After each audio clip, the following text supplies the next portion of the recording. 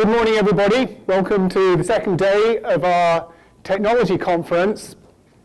And I'm going to talk about the Mathematica compiler, the Wolfram language compiler, and efforts that we've had for sort of compilation. So I'm going to review. Lots of you will know lots about the compiler. Maybe I'll ask a question first of all. How many people here use the Mathematica, the existing compile function? Right, good. So that's quite a good, presumably for speed. That's your main reason. Okay, that sounds good. So I'm just going to have a quick review of the Wolfram compiler. There might be some people here who are not familiar with it, just to make sure everybody knows where we're coming from and what's existing now. I'm going to then switch on to talking about some new development efforts that we've been working on.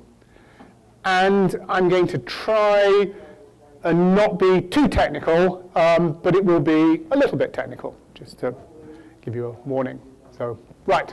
So, what is a compiler? Generally, a compiler can be thought of as something to translate computer source code from one programming language into another. But very typically, you're going to translate from a high-level language into a low-level language for reasons, you know, for example, for execution. So you can translate your high-level language like C++ into a low-level language, the sort of machine code that runs on the Intel processor, and you can get faster execution. The low-level language might be simpler, able to execute faster. The translation process itself very often optimizes things, removes unused code, etc. Very often in compilers, not always, it invokes a type system, and that gives you some part of, there's a type system that's passed through the compilation, and that gives you some sort of guarantee. One of the features of a type system is it tells you that the program can always move forwards. It won't get stuck. There'll always be a route, a function to move forwards. Compilation, you can also work with other technologies, multi-core things, other compilers, GPUs, other languages. Sometimes you can use part of the concept of compilation is your understanding the code that's being compiled, and that can give you information, other information, warnings. You know, this variable's not being used. This, you know, the output of this complicated thing is not being used. This, you know, and such like. This variable's not being initialized, might lead to an error. And it's a compiler that you need to understand the language to get warnings like that. And another type of thing, this is really like a translation thing, is refactoring. So to rewrite your code in some way, to do that correctly, you have to understand what it is. And that's what a compiler can do. So the Wolfram language compiler, just give a quick, it's just a quick demo. So it's a bit like, so we have lambda functions in Mathematica. So we also have, related to that, we have compile. So you just replace function with compile. That's the formal argument, and you execute it, and you get the same answer, but it's taking two different routes to get there. It's actually the compiled function is using, so here's the compiled function. It's using, we can see the internals. And it's like a bunch of integers, a bytecode. A more useful way of looking at it is this sort of compile print. So here is the function. We had sort of x squared and sine of x squared. And then when we execute it, these are the actual instructions here that are being executed. So one thing you might notice is that it's only, even though x squared appeared twice, it's actually combined those. So it's only squaring the input variable once. So that's like an optimization, kind of a nice optimization. Here's another more complicated one. This has This is a sort of table command, and this is being turned into a, you don't have to read all these instructions, but it's basically added a loop into the, into the bytecode. Now, so our compiled functions, they're like an expression, and so we can write Mathematica programs to work with it. And so one of the things we did was to add some code translation, and this is taking the compiled function and it's generating C code from the compiled function, and this is C code that you can actually execute. And so we went one stage further, which was in compile. We added this compilation target goes to C, and so you get a compiled function, it executes. But this time, the compiled function, instead of using the bytecode virtual machine that's built into the system, it's actually dynamically generated a dynamic library, and it's calling into that. So that's making use of the Wolfram language tools for working with C compilers and LibraryLink.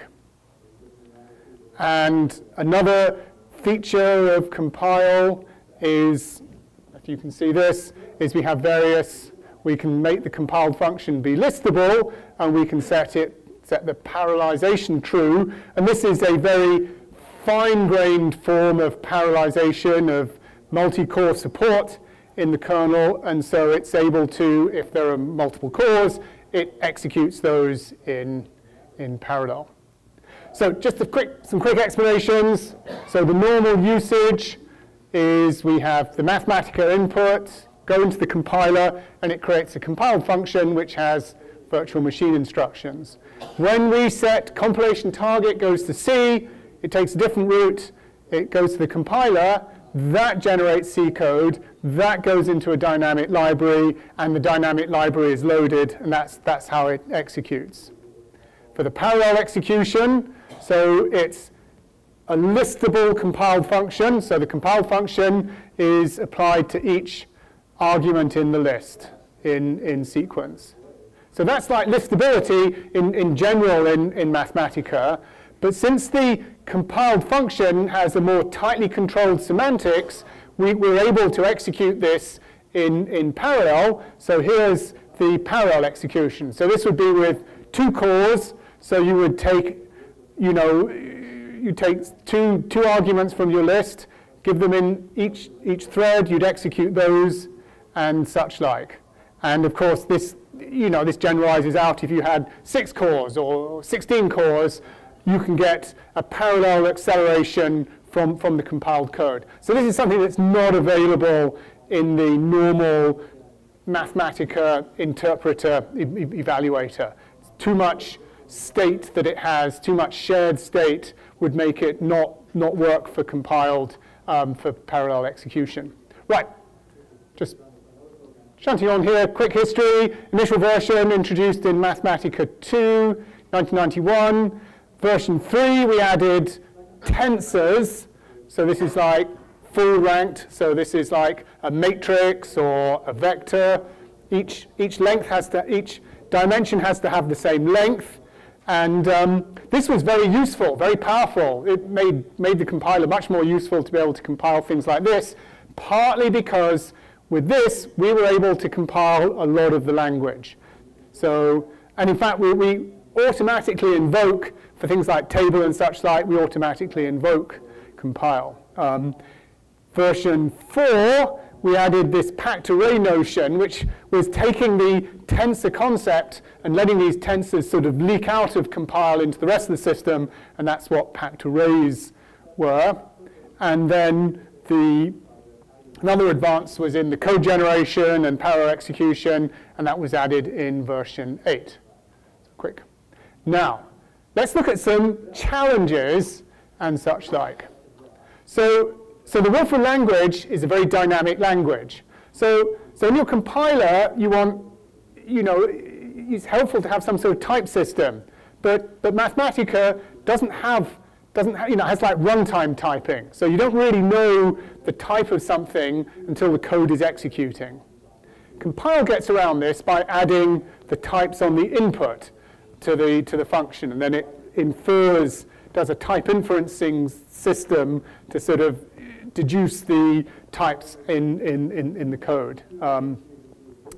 Another type of issue for the Wolfram language is its symbolic nature. Now, for compilation, it's not necessarily a problem, but if you have things that bind values later, and that's actually sort of a feature of infinite evaluation, that is a problem, because it means you don't, at compilation time, you don't necessarily know what your code is. Of course, compilers have ways around, of dealing with things like that. And then there's other challenges, specific features like up values and sequence and things like that. So those are some of the challenges. And then here are some of the limitations. And I know about some of these limitations because some of you folk here have told me, how do I do this? How do I do that? So these are some of the limitations. A lot of these do relate to the type system. So it only works for simple types, Booleans, integer, real complex, and tensors of the numeric types. So it doesn't support like strings or association or big nums or 16-bit unsigned integers or etc. It doesn't support those, but that would be useful. You can't define types. If I wanted to introduce like some structural record, you can't do that. The type system doesn't have any notion of types. So I'll talk about those a bit more later. It doesn't support function types. So you can't, it supports function in compiled code, but it purely inlines the function. So it can't pass a function around. And even more usefully is that function that's passed around, it doesn't keep, it doesn't keep its binding to variables. And that's a very powerful concept that makes a thing called a closure. It's not very good for one compiled function calling another, and in particular, it's not very good for recursive calls. So it's like old Fortran 77, which didn't support recursion. So it doesn't integrate with the pattern matcher. It's hard to extend, either by you or by us, and it doesn't really use the latest knowledge of compilers or technology. So in order to work on this, we have been, for a long time, I have been thinking that it would be nice to, that it would be, there'd be a lot of potential. Compilers are a very useful feature. A lot of people get good utility out of it, but we're missing something.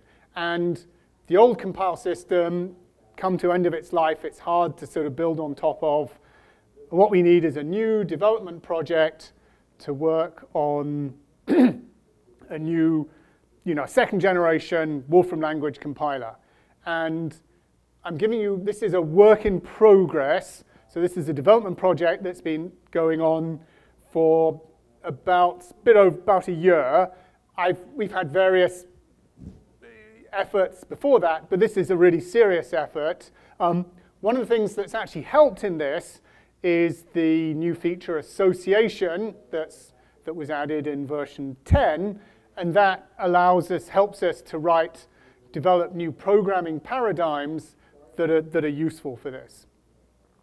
Another feature of the new compiler is that it's very much built on top of principles of compilation technology and techniques. So it uses, modern compiler knowledge and techniques, and it's very compatible with modern compiler technologies, in particular this thing called LLVM, and I'll be talking about that. So the task, what's the task? I'm going to go through the steps in the compile. So we're translating Wolfram language into a form that can be executed more quickly. So we're going to start with a tree-structured Mathematica expression, which will be a Mathematica program, and we're going to convert that into a linear sequence of instructions. So how are we going to do that? So the first thing we have to do is we need to have a way of representing the syntax tree of the Mathematica expression. But we have to do this in a way that it doesn't sort of evaluate from underneath you. And this is something, there's all sorts of tricks and things that people around here have introduced. The way that we went to solve this was to have a radically different, like a whole new data structure built out of associations that represented the expression. And that makes it completely easy to work on the to work on these expressions. So we call them MXPers, and they support, you know, things like much of the API, the programming interface for expressions. So I can get like the first part. So the first part is this. I can go back into a regular expression if I want to. So another thing that we did was that there are nice concepts in the Wolfram language, like pattern matching. So what we did was we wrote a pattern matcher that supported Mathematica programming pattern constructs on these MXPers. So this is a match queue function. So it's matching against this, and it's using this as the pattern. And we match that, and we get the answer true. So that's good. And we have another. This is like a replace all. So this is everything that matches this pattern. It's going to replace that. So let's do a bit more. If I come and here's another. So it's very much like the Mathematica pattern matcher, but it's a different implementation.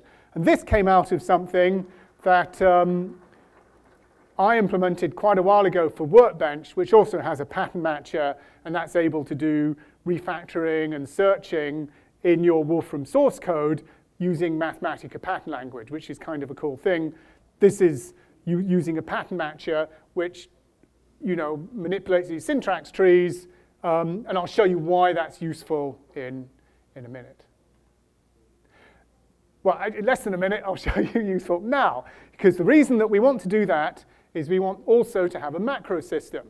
So the old compiler has a macro system that some of you, I know that like Oliver, for example, has delved into this. It grew up organically. It's a bit opaque. It's a bit hard to work with. And this is a much more fundamental thing. And the idea of the macro system in compiler is you rewrite some of your code. So you don't need, you see, it's because we're lazy and we want to go and read Wikipedia or you know, do something different with our lives or look at, you know. So we don't want to write translations into our compilation code for every function. All we do is we write it for a subset, and then we translate other things into that subset. So here's, for example, an AND.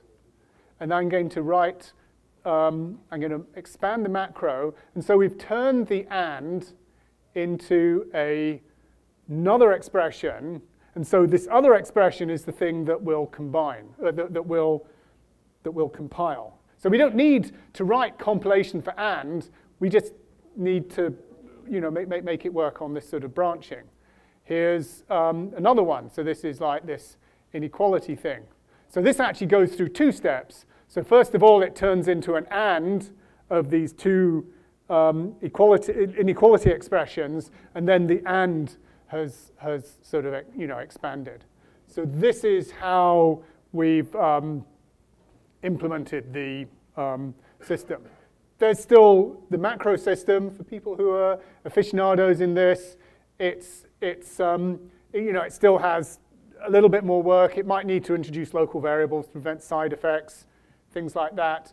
It might also, if it introduces local variables, it needs to do that in a way that doesn't conflict with the system that's around that. But these are well understood problems that, you know, they're not specific to Mathematica Wolfram language. Right, that's the macro system. Now, what we want to do is we want to take the input. So here I'm giving, the input is being a compile expression, but I'm going to work with it in this new system. And this runs along here, and it's generated this thing called a program module. And the program module contains a list of all of the individual functions. The reason for this is that inside this compiled function, we might have other functions inside of this. And the way to compile that is you lift all the nested functions up to the top, and then you have a way of reaching them. But this one here only has one, has a function module, and then inside of it, it's got some instruction. It's got a list of these. Now, this starts to get a bit opaque. I'll talk about what these are in a minute. But here's another way of looking at it. And so here's the code for this very simple function, 2x plus 1. So we're loading the argument. We're multiplying the constant. This is the constant 2, and we're multiplying it by the input variable, the variable there. Then we're going to do an addition, and then we are going to return the result. Now this code has a couple of properties, and I'll show you one more property that it has. So here I've got a branch, and I'm showing you this now in a different printing form. Now what this branching has done is it's split the program sections into blocks. And these are things called basic blocks. And the property of the basic block is you never leave or enter in the middle. You enter at the top and you exit out of the bottom. That's how it works. So there are these, it has 4 basic blocks. So it starts up here, and then it either goes to this one or it goes to this one, and then they end up at this sort of ending result. Now there's another property that this code, this is probably getting too technical, but each of these variables only ever gets assigned to once. So you only assign to variables once, and that's very useful. And the reason why you want to do that is it makes any transformations or optimizations or whatever is very simple to do, because you don't have to, if a variable was assigned to in many places and you wanted to remove that variable, you'd have to keep track of it. It would be much harder. Each one only has one usage. So here's a slightly more complicated input function, and here we go.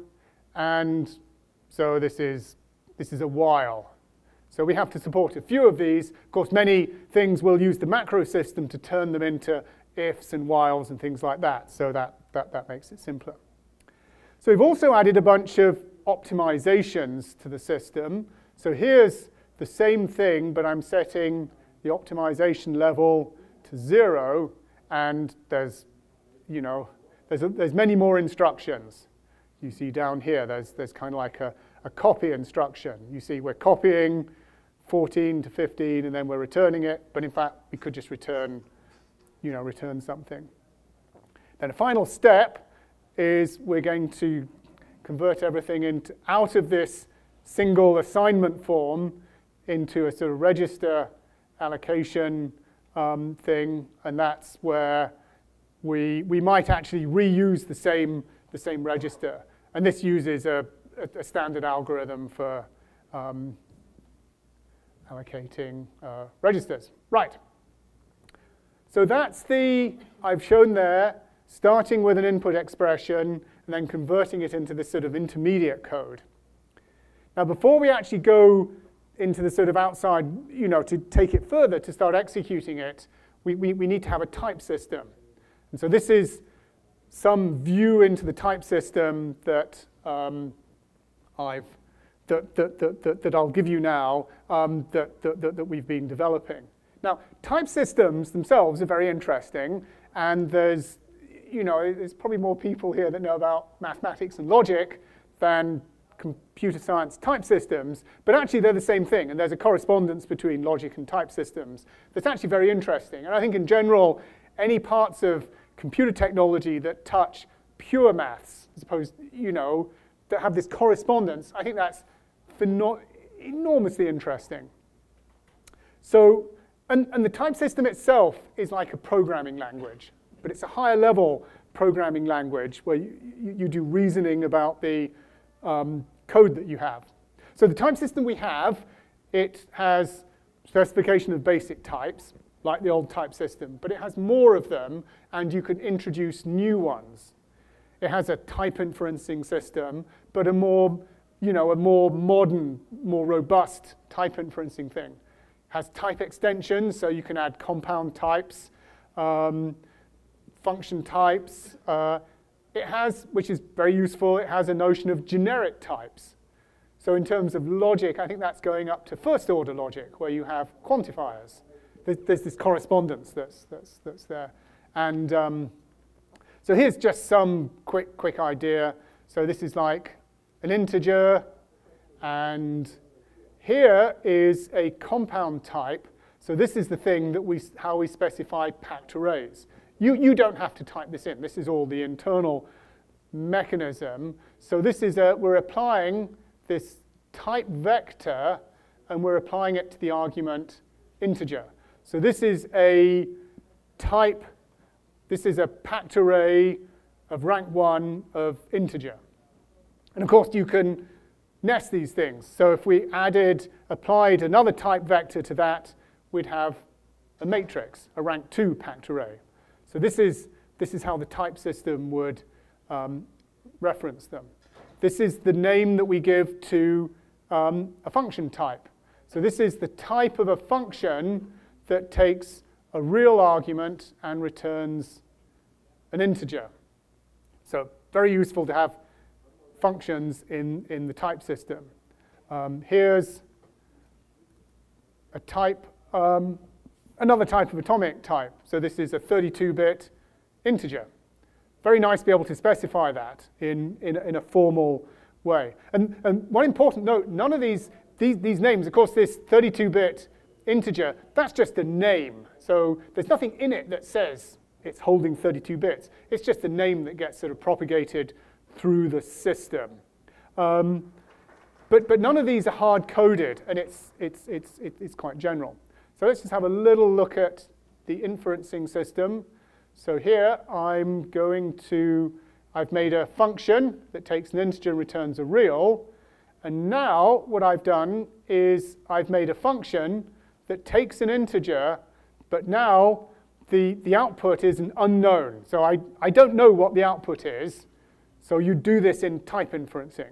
So now I'm going to unify, that's the name that you give to this, these two functions.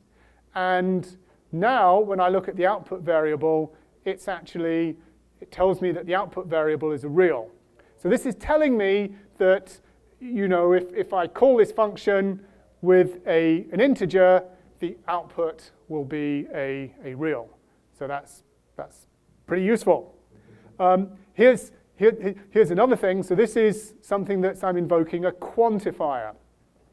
So I have a function here, and this is a function, and it takes a generic type variable, and it returns that same variable. This is the type. It doesn't mean, so this would be a function that took an integer and returned another integer, or a function that took a real and returned a real, or a list and a list. So this might be an identity function. But it's not saying it's returning the same thing, it's just returning a thing of the same type. So now I'm going to do a type inference on this. So I unify, so I'm going to combine it with a function that takes an integer, but I don't know what the output is. So I combine this, and if I look at the output variable, it's an integer. So that's pretty useful. So this is a generic function. So that's pretty useful. In the old compiler, we had to write special case code for things like this. So now we have a language that deals with these things sort of, that's much more expressive. So that's definitely better. And of course, you can go up, there's higher levels of logic that you can go to if you need to. Generic functions. Right, after we've reached the intermediate code, we start applying optimization passes. And this is, Abdul made this picture here. This is, at the current time, these are the optimization passes that we're applying. So for example, here's a thing to, oh, you'd have to go and look at this, to the first one is we're looking at doing something with function slots. And then this is a pass, this def pass is something that tells whether something is defined. This is something that tells whether it's used. This pass here finds the range over which variables are in use. That's needed, for example, for the register allocator and various things. This thing here avoids, moving constants around. It can just put the constant in its use place and then eliminate variables. So there's like a bunch of these, you can merge blocks and remove jumps and things like that. Working with this sort of static assignment and basic block structure makes these passes easier to work with. So another thing that's kind of neat about working with this is, of course, we're developing a compiler, but it's developed in Mathematica. So we can use Mathematica for doing right,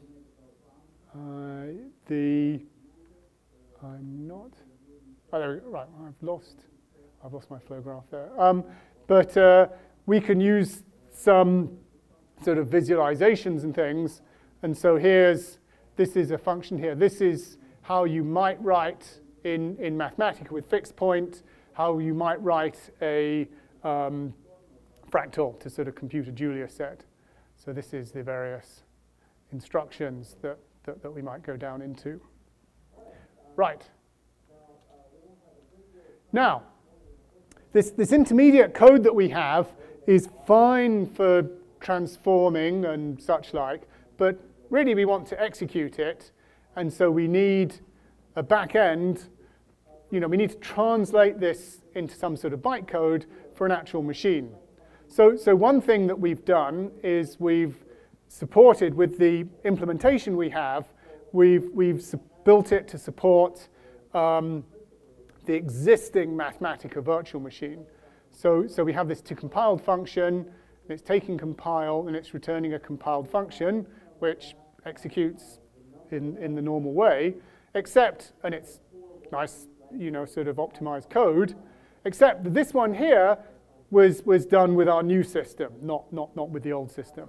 And this has been pretty useful for sort of experimenting and innovating with functions. Now, one of the goals that I gave for the system was to work with, more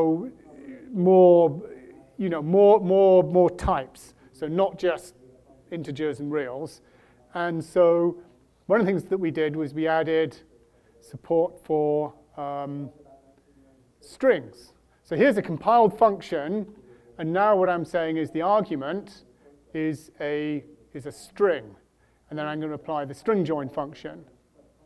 And so if I call this, I get the and I could compose this with other functions. And if we look at the instruction code, here's the bytecode. So it's pretty simple. The input is a string, and that's held in this sort of O0, and then that calls the string join function, and that returns the returns the output. And I think adding strings to compile is like super useful, actually.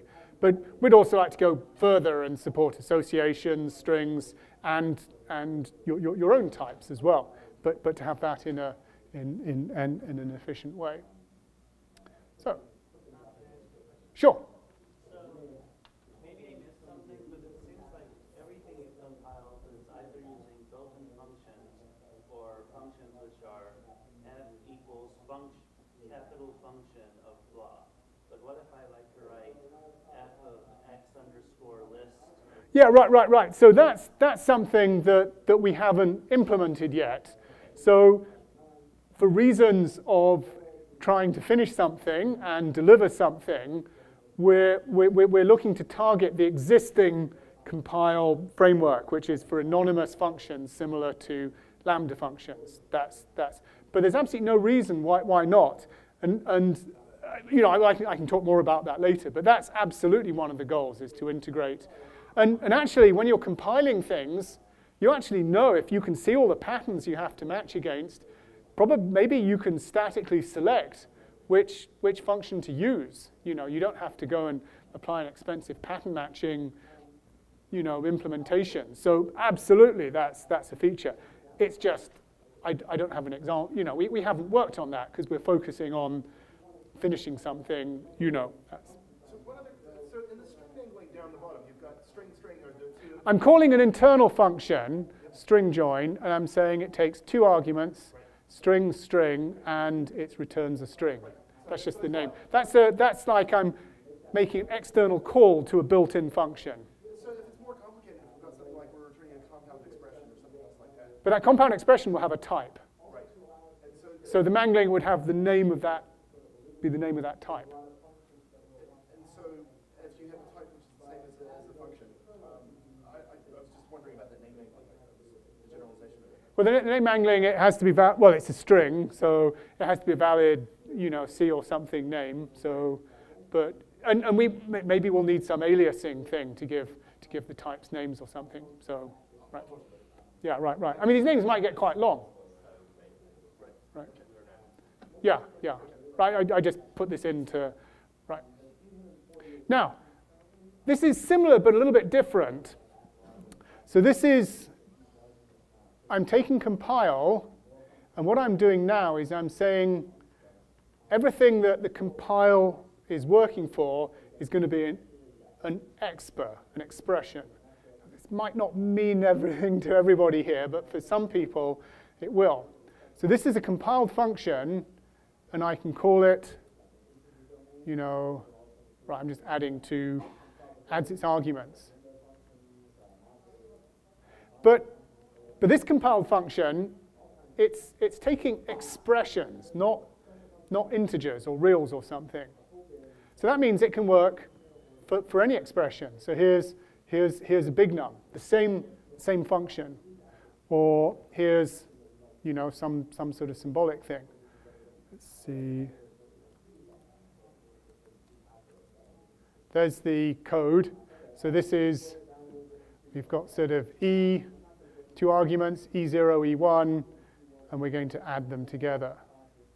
And here's a slightly bigger example, not super big, but so I'm going to compile this, and some optimization of the optimization is needed. And so I can call this compiled function. Again, here's the code we have. And so it's, what do we have here? We're calling the less on the expression.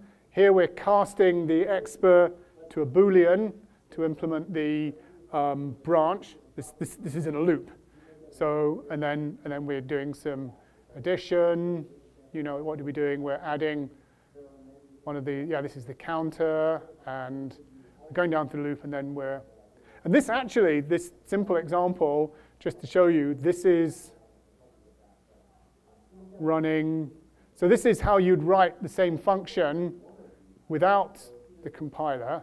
And actually, quite nicely it runs. You get kind of a nice speed up. Now, I haven't shown a lot of speed examples, speed up, but I think this is really quite interesting. And this is maybe the most profound thing in the mathematical language for sort of 30, however long it is, years. Because this is executing expression code without using the expression interpreter, the AST interpreter that we normally use, but using an alternative system that's faster. And you can save a ton of work with this sort of thing. And this, so I'll answer your question in a minute, but this lends itself very well to small little functions. So compiling all of Mathematica is quite challenging. But I might have something, list. This might have something like this.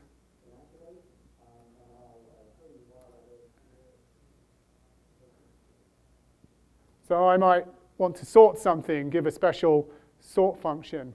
Now, very often, when I write code, I sometimes avoid writing these sorts of things because I know that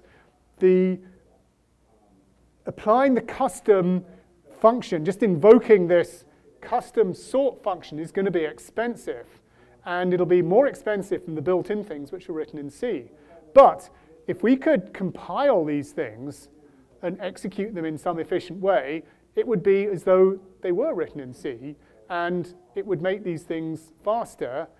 That's obviously maybe we could even run the sort function in compile as well. But just being able to invoke small functions in an alternative way and get a speed enhancement, I think is very powerful, and I think that'll have a good impact on the utility of the system.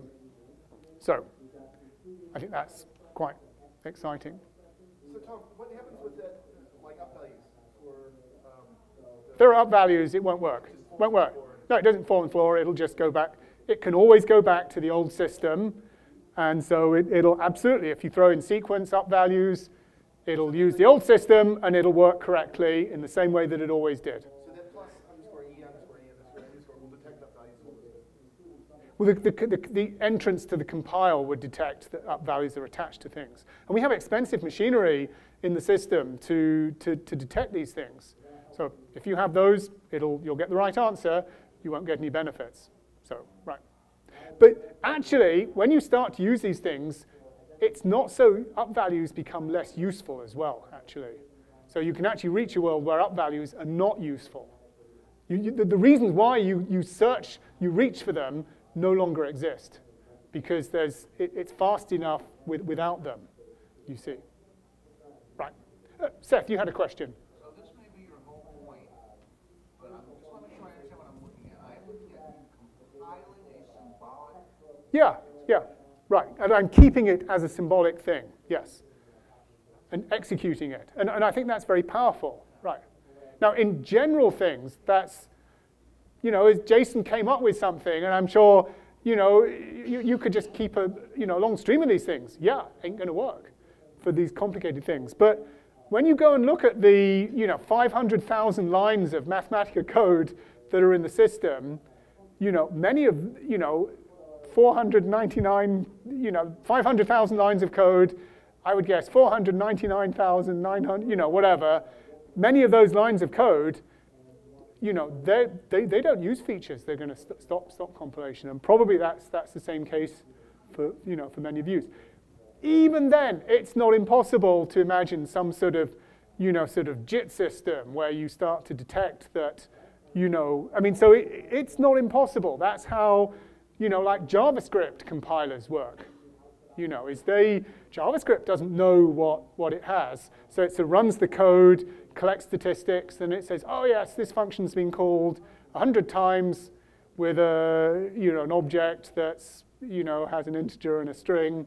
I'll go and JIT create a specialized version that's optimized for this. So that those sorts of things are possible. So, but not immediately.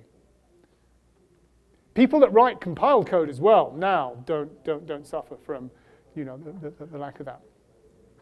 Now, just keep an eye on. I want to talk now about the sort of very back end, the execution of the code. Well, maybe not the execution of the code, but so I want to talk about this thing called LLVM. So this is a compiler infrastructure that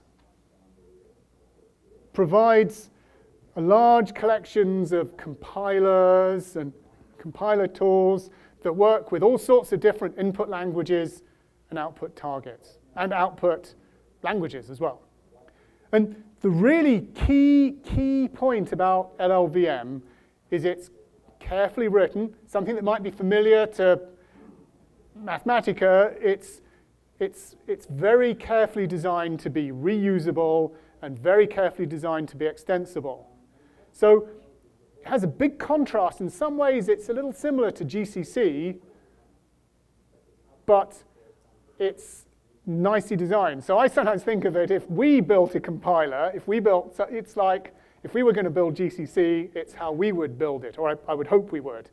And that's a very key point about LLVM, is that it's nicely designed and it has these nice APIs, and so you can use it and extend it. Right at the middle, it has this well-defined intermediate representation. So LLVM, how many people here use a Mac? Good. So on the Mac, for quite a long time, LLVM has been part of the standard tools that you use for C code generation. How many people here use C on the Mac? Yeah, right. So some of you use C on the Mac. Maybe some of you are stubborn and you've installed GCC, but very likely you're using the Clang compiler toolchain. And Clang is part of the LLVM set of tools. And I think now, maybe even a few years ago, Clang was, it wasn't quite as fast as GCC. I don't think that's that's not true any longer. It's really nice and fast. So Apple have a big investment in LLVM, but it's I think every big company, software technology company, are buying into LLVM and adapting some of it. So like, for example, Microsoft have this sort of, I'm not an expert on Mono and their common runtime, but I think they're making some new version of Mono that's based around LLVM. And there's a ton of tools that work with LLVM. Like when you do debugging on the Mac, you're not using GDB, you're using LLDB, And so that means if you're working with the intermediate representation, you've got a debugger for it immediately. You don't need to write a debugger, you just use LLDB. So, and there's just a ton of tools for working with LLVM, translating it, sort of, etc. And it's so why is it relevant for us? So it's very suitable for integrating with our compiler project. And the compile project that I'm describing has been carefully designed, not totally accidentally, to be very compatible with LLVM. So many of the concepts that I've been talking about, these basic blocks and static, those are passes and things like that. Those are ideas. Those are sort of, concepts in LLVM. So here's just a little snippet of really, you don't have to look at this in too much detail. And sometimes when I put code like this up, half the people walk out, but apologies. So this is the intermediate representation this is the intermediate language that LLVM uses. So this is like an add to, this is kind of the meat of it, an add to function. So we're basically, it's a function that returns a integer 64, takes 2 arguments, it's going to add them, and it's going to return them. There's all sorts of other metadata and stuff like that, but that's, things like this. No unwind. I think that means it doesn't throw any exceptions, things like that.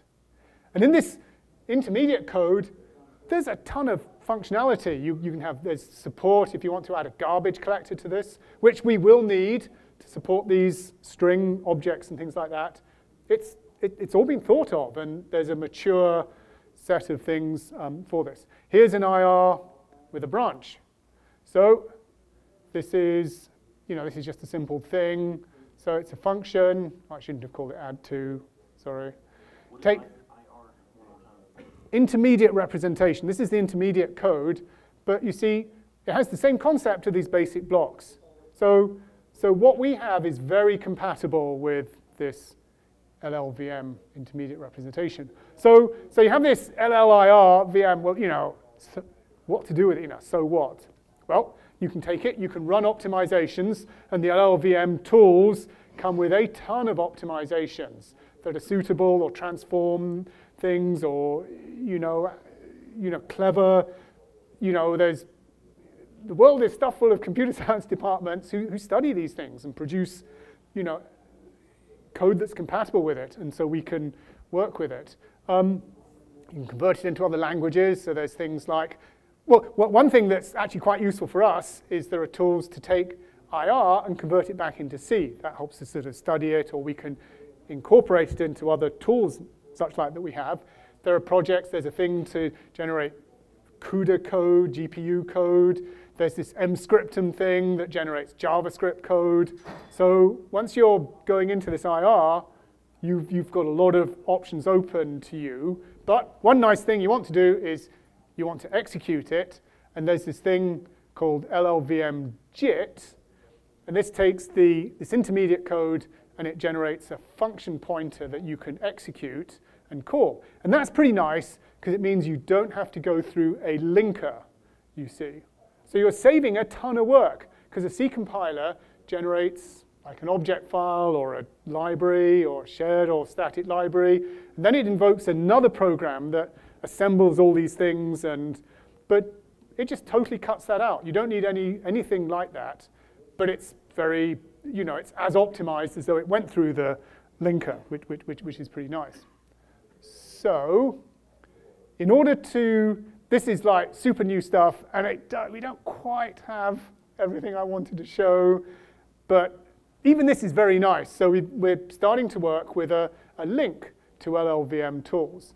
And so this is taking the add to intermediate representation that I had before, and I'm passing it to a function that invokes LLVM tools, and it returns this LLVM function, and I can add two numbers together using, oops, didn't like that, and such like. Now, this IR I actually generated by running Clang. Obviously, we want to generate the IR ourselves, just not quite working yet. But here's like an explanation that's really kind of key. What I'm showing here is this is virtually identical to putting compilation target goes to C. How many people here use compilation target goes to C? Right, so you will never have to do that again. It will just happen automatically for you, which is kind of nice. But you won't have, compilation target goes to C has some negatives, like you have to invoke this big complicated thing called a compiler, and sometimes that can be kind of slow. I think Rob Knapp found something once, and it took like 3 hours for Visual Studio. He had some monstrous finite, the sort of monstrous thing that Rob had, big thing. Even with, the nice expression optimizer, it took 3 hours for Visual Studio to compile it. So, of course, once it had been compiled, it ran very fast. But that's, this is kind of an alternative, and you'll have, solutions to sort of, it's a more streamlined way of doing it. So it's similar to compilation target goes to C, but it's much, much simpler and much easier to control. Right, so I think I'm just coming to the end, and I'm going to sort of wrap up. I mean, there's tons more things that I could be talking about. This is definitely a work in progress. This isn't finished, but I think we're starting to see all the bits that we need to put together. So just summarize, I looked at the existing compiler and its features and benefits and some of its weaknesses. And then I looked at some of the path, the route of the new Wolfram compiler and the sort of path that it took from going from Mathematica code to things that could be executed. How this is destined to be a replacement for the existing compile functionality, a second generation compiler. It'll have support for new types and expers. And then I looked at how we are going to output into and integrate with the LLVM technology. And I think this will be a really exciting new direction to take the Wolfram language in, and we'll get some nice benefits from this. Anyway, so I'll wrap up. Thank you very much.